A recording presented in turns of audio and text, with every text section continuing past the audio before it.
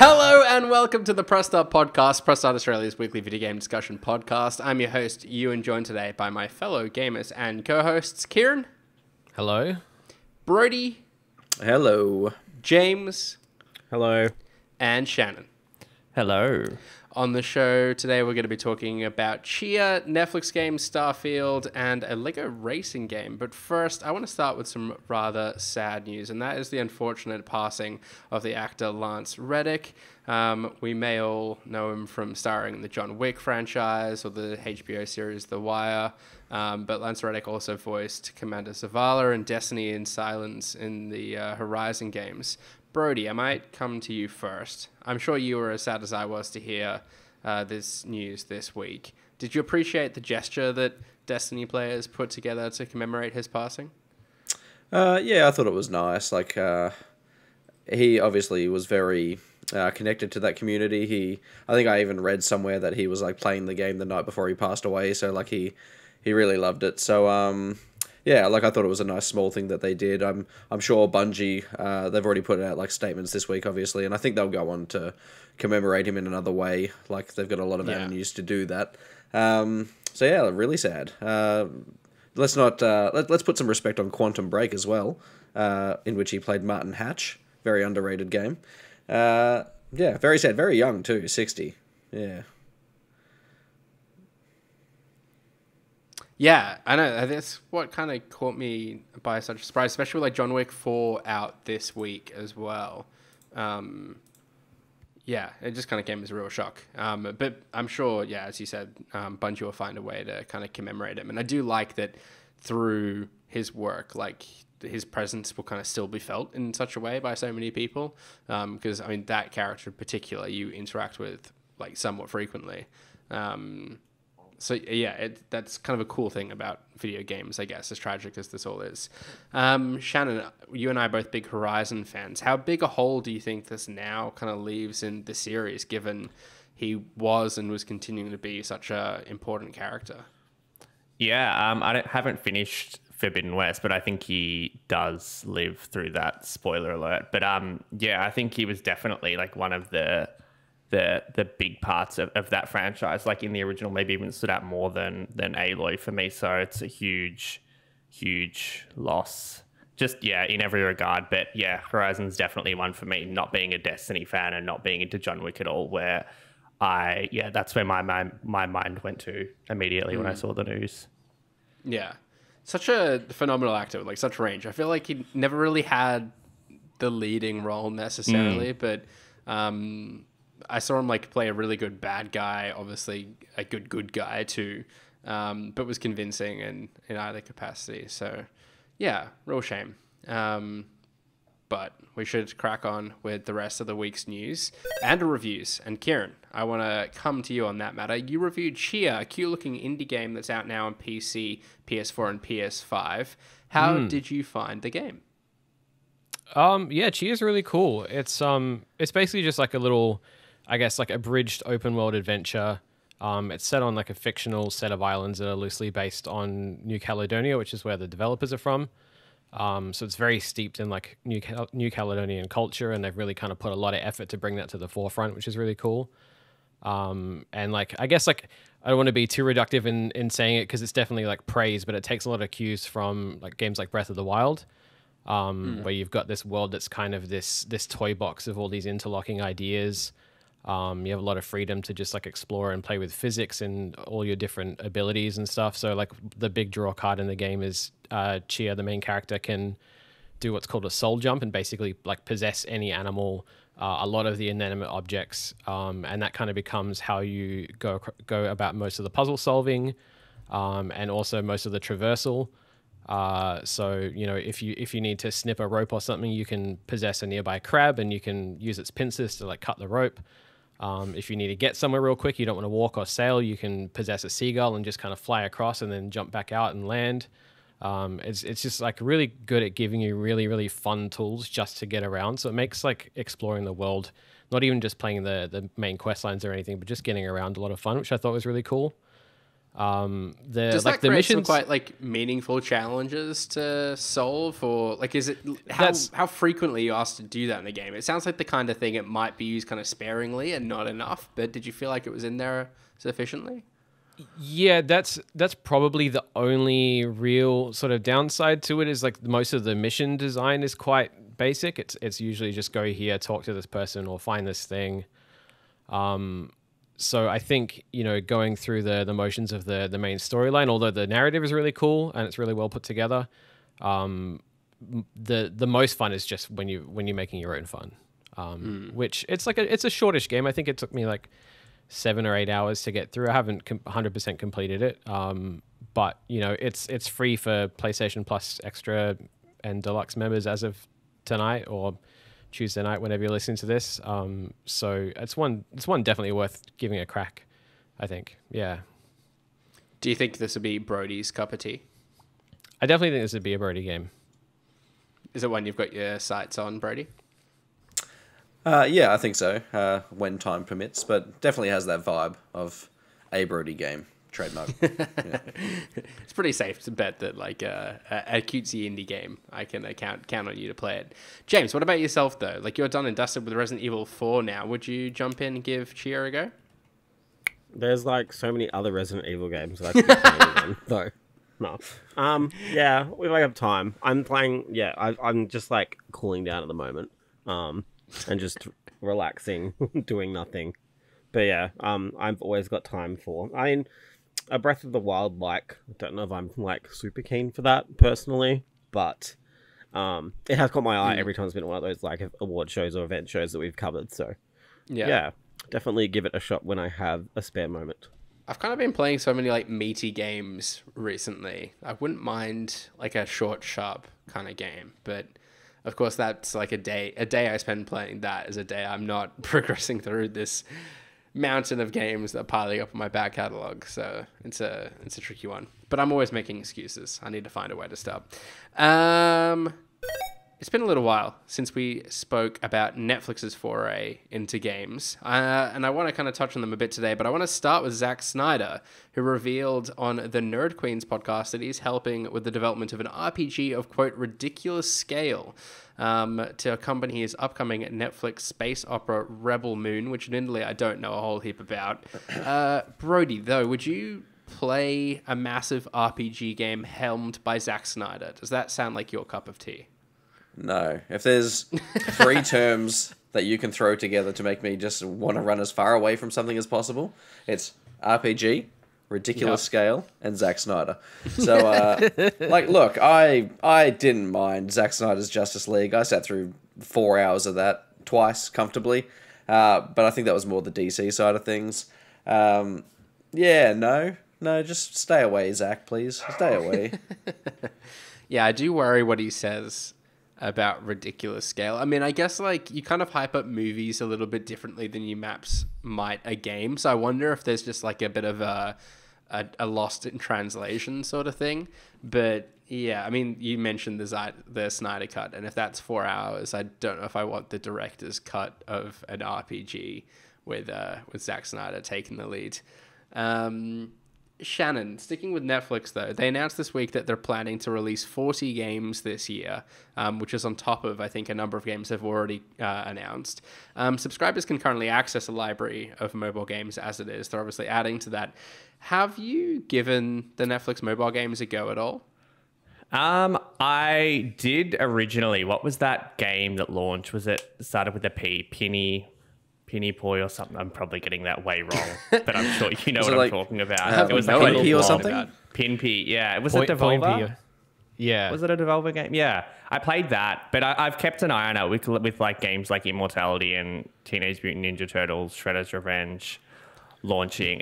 I'm not a big mobile player in between like Apple Arcade and a few of the others. I'm just not the type to jump into it, but I think it's actually pretty cool after looking at it again. Like, I could totally see a number of Netflix people sort of jumping in. It's a little bit clunky, I must say. Like even in the app on Netflix, like you have to search games and like look at the library. Like there's not a really nice section of games, which maybe they'll add now that they've built it out a bit. But for what's there, like I said, Immortality Teenage Mutant Ninja. Like, there's some really good games that you can play for just being a Netflix subscriber, which I assume most people are. So, and then there's other. I think the most popular game they said is Too Hot to Handle, which Kieran is a big fan of. I know. Like, I think that just shows, right, that they're striving for a different demographic. And I think, like, Stranger Things, like, it's smart to release games that sit alongside these franchises that take the world by storm when they drop. So it's a solid strategy, and I feel like they're making a slow move into it, a slow but calculated move into it, I would say. Kieran, perhaps you then fall into the 1% of subscribers that play these games regularly. How do you think they make this successful and kind of grow that 1%? I'm definitely not part of that 1%. I very rarely play games on my mobile. I've gotten back into Marvel Snap a little bit recently, but that's different.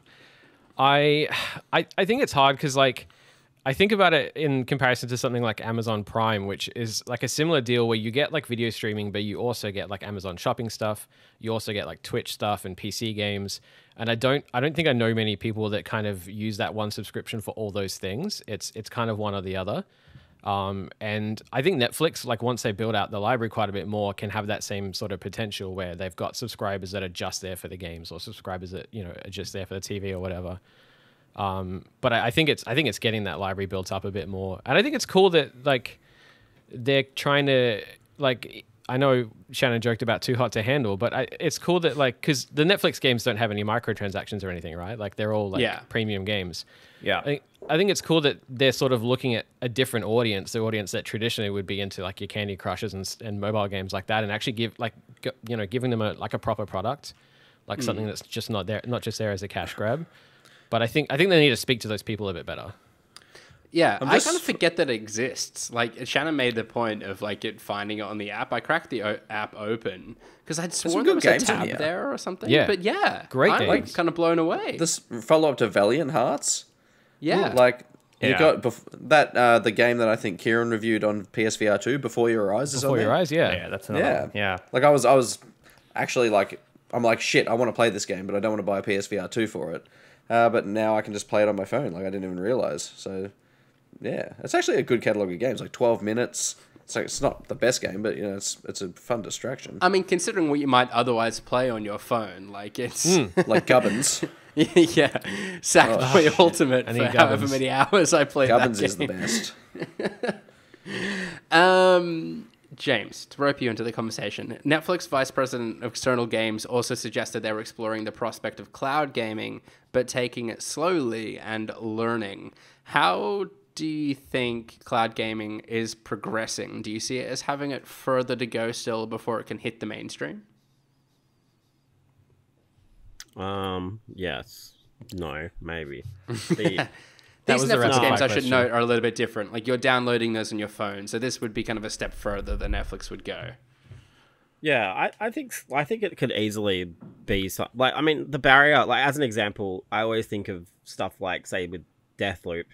I know it's a really niche example, but like, people who don't have a Series X or a Series S can play that on their Xbox One with cloud. Do you know what I mean? Like, it opens that up a little bit. I think, like, it's hard to tell because, like, I feel like here, like, even though it works and stuff, I haven't really found a need for it just yet. And like, the 5G is good. It's more than good enough to run most games. But yeah, like, I can see it happening. I don't know if I could see it happening for like games like DMC, or like Fighters or something, you know, that are a little bit more responsive. Like, I could see it as, like, I think I've said this before on the podcast as well, like, you're at your mates or something and you just want to chuck on like Jackbox or something, and that's on your Netflix. I can see that becoming something. I was going to say, like, a lot of these games, like Black Mirror, Bandersnatch, and like Immortality, I feel like those are the type of games that would actually work quite well from the Immortality, cloud or streaming. like, is a great fit for sure as well. Yeah, a lot of those, like, I guess just like narrative based games, which I mean, I was gonna say that's probably what Netflix people go to Netflix for, but lately probably not. But like, yeah, I just, like, do you know what I mean? Like, they're not so much games, like more just stories. Yeah. Differently. Can you see them being competitive with Xbox in that capacity? Like, no. Is it that? No, I think they have like they do different things. they have a content delivery network to be able to do it for sure. Like, I just don't think they're going to be able to get like a slice of, especially like, I feel like Game Pass is quite big now. It's like broken beyond, say, like people like me who plays everything all the time, like even like normie casual people have Game Pass. Do you know what I mean? Like it's a pretty regular thing. But we'll have to wait and see, I guess. We will. As Maybe a Zack Snyder game will kick it all That's off for like Netflix. that. Everything about that idea is just like putrid to me, and like I'm so sick of scale. Like, stop talking about scale. I'm over it. Like, I just want like modestly sized experiences from now on. Things. Yeah, it's all too much. Yeah. Yeah, I feel like that would actually be a better kind of marketing move at this point. It's like, our game isn't 200 hours, it's just 20, and you're going to have a great time playing it. Like, that would be immediately more appealing to me. Talking about all that now, I can see value in getting games with celebrities in them on Netflix games as well. Like, I feel like that Sure. Once again, that audience crossover, say for like Hayden in Until Dawn, or like the guy with the eyebrows in Little Hope, and like, do you know what I mean? Like all those like big-ish name actors that are in like the Dark Pictures games and stuff. Like, you could definitely have some kind of crossover there. Like, imagine if you just finished watching Chernobyl on Netflix, and then like, Devil in Me comes up because Jessie Buckley's in it. I think her name is. No, right. Yeah, I don't know. I just think that would be a good way, I guess, to leverage it, and then just chuck Death Stranding in there to confuse everyone for fun. Yeah. Who's the eyebrows guy? It's like Will Poulter. I don't know. Will Poulter. Okay. Yeah, that's probably his Yeah, I don't know his name. He's just the eyebrows guy from Maze Runner. He's from Where the Millers. Dark or Meet Pictures the Millers. is a or good whatever. And shout. Where the Millers. That would be Yeah. good on Yeah. Netflix. I think it's in Guardians of the Galaxy as well. Yeah. That's what he's going to be in Guardians 3. One I of think. you, Kieran knew what I was talking about, so 1 out did. of 5 isn't too bad. yeah. It's almost a pass. Well, guys, Starfield has been rated R18 here in Australia. Something I didn't see coming, but Shannon, it seems tied to its high impact drug use in the game. Does it strike you too as a surprise? I think so. Like, I can't, again, like, we're all over 18 and if something's not getting bad, you're not really paying attention to it. But I feel like most, like, AAA games aren't R-rated, right? Like, they're aiming to go under that just because it opens up a whole world of, like, marketing stuff and people being able to buy it from the shelf. So I don't know what to read into this in the sense that, like, I assume that you get some positives from taking drugs, which is what landed Fallout 3. Hot Water. Yeah, originally. Yeah, it got banned originally. Yeah. So I assume it's that. So I can easily see how it's happened. I guess I'm more surprised, or I'm more curious to know, like, if they're going to appeal it or if they're going to try and downgrade that, given they've got 5 or 6 months or whatever it is until launch. Because I just feel like, from what I know about the R18 rating, like, it's better than being banned, but you want to try and avoid it where possible. So I am surprised. I'm sure it deters some people. I mean, I guess like the kind of gamers even that might fall between the 15 to 18 sort of age bracket, that it's suddenly that much more awkward to buy. I mean, the fact of the matter is your parent could come in with you and still get you the game. And it's on Game Pass, so I don't know what that looks like, but I assume you can get around it quite easily. GTA 5 didn't sell that many copies, just selling to people over 18. Yeah, Like, exactly. It's hardly like, an inhibitor of sales. Yeah, I might need to brush up on the exact like specifications around the classification system, but I think anything tied with like incentives, like drug use tied to incentives, is still falls within the refuse classification. Like, that can still get you're right, like effectively banned. So I might not be going that far, but presumably there's still some serious enough drug taking that it warrants the R18 rating. Brody, do you think there's room in Bethesda Softworks games to be a little bit grittier? Like, would you welcome something that's kind of a bit darker and more adult? Yeah, look, I wouldn't go so far as to say as their stuff hasn't been adult already, I guess. But like, I mean, it's not like Fallout didn't have, what was it, MedX, and I'm sure Skyrim had magic mushrooms you could trip on and have a great time. So as far that's on the drug front, obviously, but yeah, look, I'm more curious to see what they can do with this new. I think it's like Creation 2, like the new engine. I'm hoping like it will sort of move away from that jankier side of Bethesda, as much as we all love it, I'm sure. To create something that seems a bit more grounded, even though obviously it's going to be set in space. So yeah, look, I'm always down for a gritty game. I love a bit of grit. I'd love like the flesh system that we've spoken about a little bit recently, kind of roped into it as well, rather than just kind of like the ragdoll physics that I very much kind of think about, like playing Skyrim and whatnot. That could be cool. What about yourself, James? Are you still excited for Starfield? This doesn't change anything for you? Still excited. Implies that I was excited before. No, doesn't. Yeah, I have a feeling this is just like in Fallout 3, where you take it was morphine, but they renamed it to Drug X or whatever. Like I think Drug Brody X. said, but it was something like that. But they censored that for like the whole world. That was a weird time. But I think it's something like that. I don't think it's like everyone's going to be shooting up heroin like as soon as you get on a ship, and then you're like, wow, this is really cool. You're in and space. It's like, Here's your needle. it's like Wolf of One Wall can only Street, hope. but for heroin in space or something. But like, I think like I just want to, like I said many times before, I just want to see like the core loop, like give me 30 minutes of footage of it or something, so I can get a vibe. Because it's like a few months away, still don't have a vibe for it. It's right up there with Zelda for me. I guess not until that July showcase, I think it was. June. Yeah. June showcase. The idea that it's 3 months away before you even see anything is like ridiculous, but that's fine. Yeah. Whatever. It'll come out But eventually. I'm sure it'll be worth the wait, right? It always is. Fingers crossed. We'll be here to talk about it when it does, that's for sure.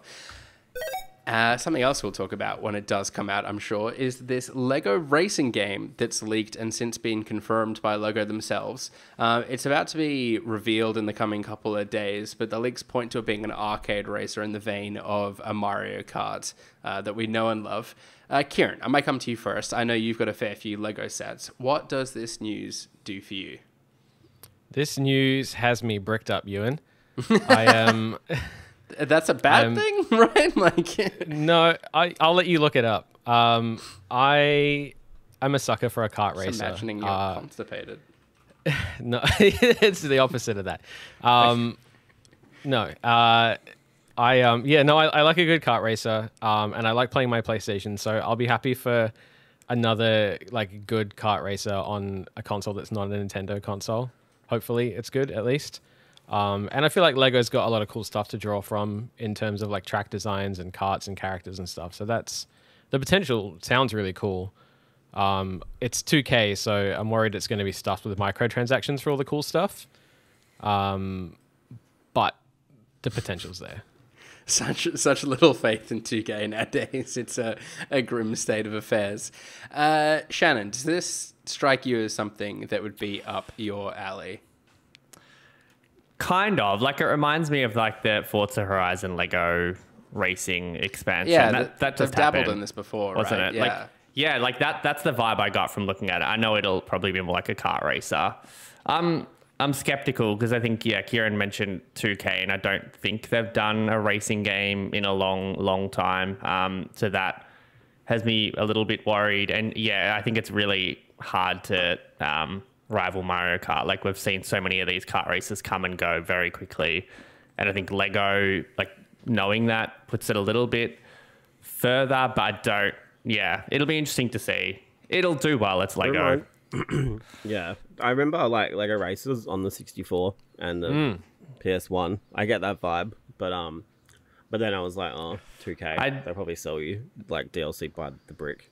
Like, I'd each one is, rather like, 10 cents. see like a what's the Multiversus Lego Dimensions type of thing where it's like franchises. I feel like that would have a chance at like rivaling Mario Kart, but I don't think it's that from the leaks. Or doesn't would be look surprised like it. if it's that. Yeah. I don't think it's interesting. Warner, is it? Because that might also have a big thing to do with it. Yeah, I don't know how licenses fall at this point, but I think that's the only thing that could get me really excited. I'm excited for whatever Lego do, to be honest. But Brody, rumors have circulated that Lego and 2K have struck a deal to make a range of sports games. Do you think Lego sports games more generally interest you? Does that sound like a good avenue to go with Lego, I suppose, as a property? Look, I'm sorry, I can't move past the fact that getting bricked up, which Kieran informs us, is to get an erection, is somehow the opposite of being constipated. Yeah.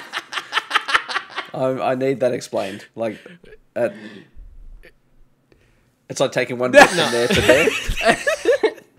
I don't know. I tell you, if there was ever a moment to go over to YouTube and watch the video version of this podcast, it was A, to watch my face when I Googled it and realized what it meant, and then B, just to see the hand gestures that Kieran just made trying to explain how it was the opposite of being constipated. Anyway, yeah, look, I mean, kids will buy Lego stuff, won't they? So, for any kid that's not buying NBA As long as 2K it's not or R18. even like the WWE games, yeah, well, that's right. Like, it's going to be an avenue for them to get into those things, I suppose. But would it interest me specifically? No.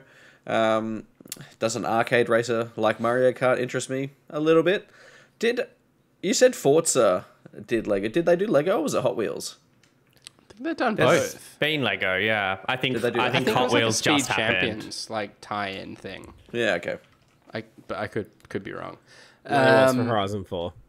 Yeah. For the Lego, yeah, okay. Yeah, Yeah. there you go.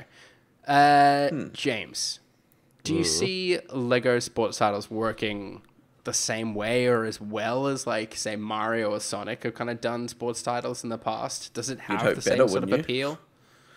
I think Lego has a big, like, brand presence, like, throughout the world. Like, it's so popular. Like, there's stores. There's physical Lego stores, obviously.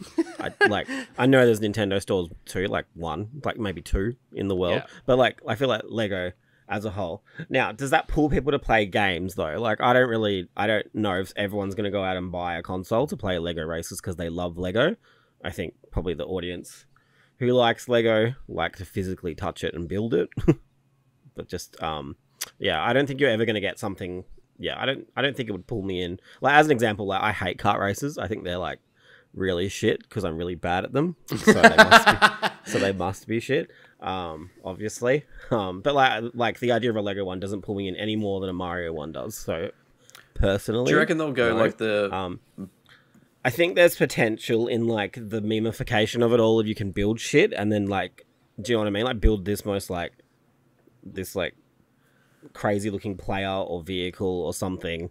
That's what I was going to say. Do you reckon they'll go Like like nuts the and bolts. nuts and bolts route? Yeah. Similar to, that game was like shit, but so ahead of its time in so many ways. Like, it's really a two-sided coin. Tears of the Kingdom's taking ideas from Nuts and Bolts, isn't it? So obviously it was. I mean, I wouldn't know because there's been 40 trailers, but they haven't told me anything. But back to Lego.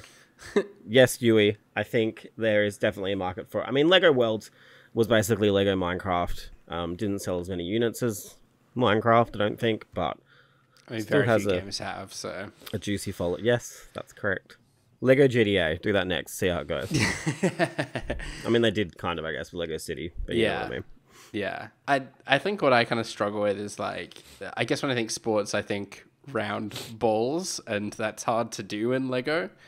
Like, I don't know, just like it the can kind be of, like, They have round Lego. maybe that's not very creative of me. it can be but round-ish. roundish, yeah. I don't know. Well, the one thing that I think that does, like, lend itself quite well, though, is, like, because it is about kind of construction and making things. Like, if it's a kart racer, like, is there a track builder in there? What kind of thing does that look like? Because that's where I think an arcade racer can become a lot of fun and can do weird and wonderful things.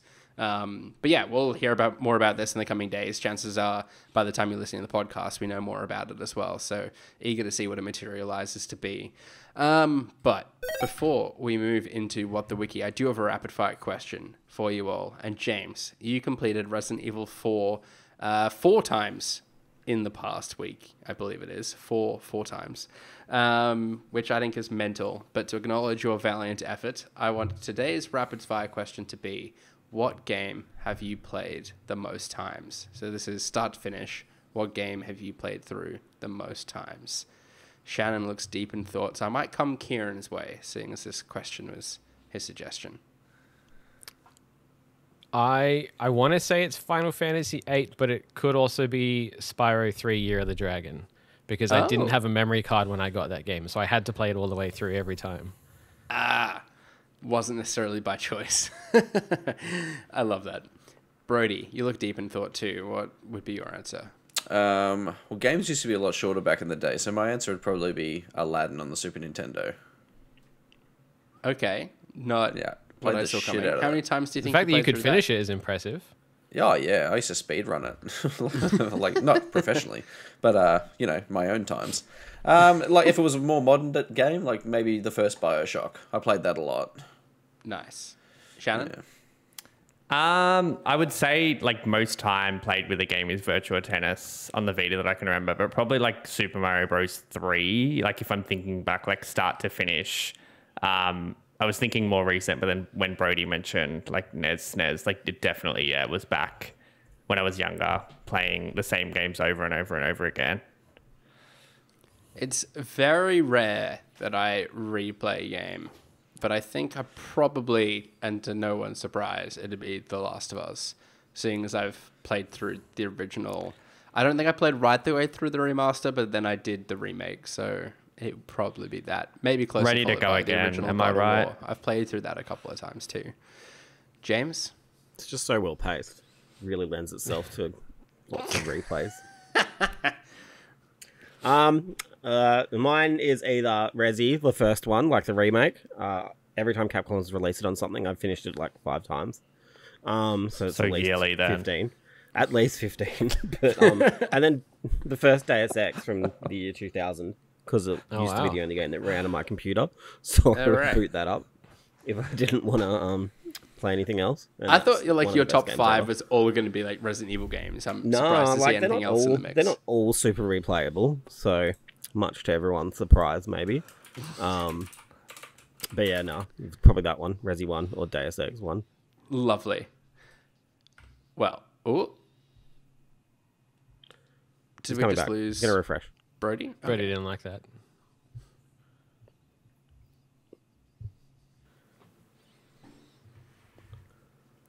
This edit should be interesting. All right, let's roll right into What the Wiki, the Press Start podcast game show, where the previous week's winner reads part of a Wikipedia page for an unknown game, and we, the contestants, must guess the game. A point is awarded for each correct guess, and the round ends after one person scores 2 points. Currently tied in first place, it's a 3-way tie between myself, James, and Brody, all with 7 points, and Shannon and Kieran just behind with 5 points apiece. Still no one with nil points. We need to just rope someone into the show one week just so we can not let them get any points and sit You still on manage to nil say points it for the every rest of the week, season. so I try very hard. We'll hit up Steven. As last week's winner, I am in the hosting chair this week. So contestants, if you're ready, I will read you out the first game. Let's go. Do it. Just a stunned silence.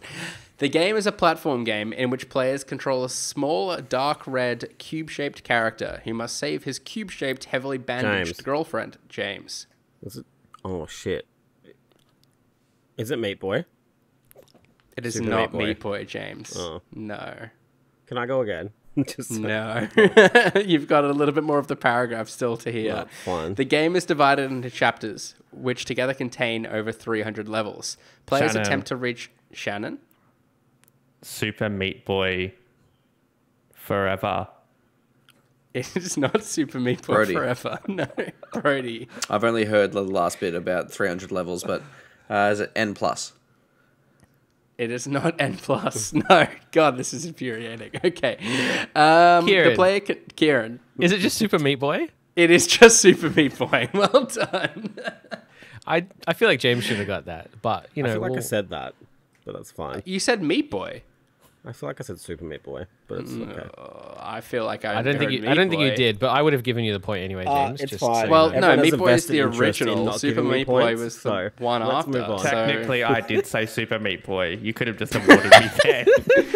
I didn't cut you off for a reason, Shannon. I can think see you're about to everyone- say something else. Everyone who mentioned meat should get a point. I should win the whole year by In that default. case, that'd be points every week, yeah. All right, game number 2.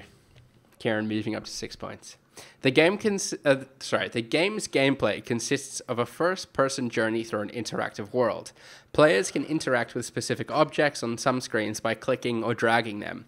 The player moves by clicking on locations shown on the screen. The scene then crossfades into another frame, and the player can explore a new area. The game has an optional zip feature to assist in rapidly crossing areas already explored. When a lightning bolt cursor appears, players can click and skip several frames to another location. While this provides a rapid method of travel, it can also cause players to miss important items and clues. To complete the game, the player must fully explore the titular island. There, the player... Kieran? I'm just going to guess, is it Mist? It is Mist. Well done, Kieran. Clean sweep. And he joins Brody, James, and myself. 7. It's a messy sweep. It was a meat sweep. Well, guys, I'm super stoked with how this scoring is working. Not going to lie. We're all very tight-knit at the top there. And I think it could still happen, albeit it is still early in the season. James is shaking his head. I take it he's not thrilled with the new scoring. Well, I won every other time, but it's fine. And with that, let's bring an end to what was this week's episode of the Press Start podcast. Subscribe to us on Listener or the podcast service of your choice. Follow us at press.au and visit the site at pressstart.com.au. We've been joined today by Shannon. You can follow me at shancake_ on Twitter. James. Yeah, you can follow me on Twitter at JamsATJAMZ. We also had Kieran. I am on Twitter at HASH_BRAUN. And Brody. Yep, thanks. You can follow me on most things at Brody_DG. And I've been your host, Ewan Roxburgh. You can follow me on Twitter at Ewan_Roxburgh. Thanks again for tuning in. And until next time, happy gaming. Bye. Bye.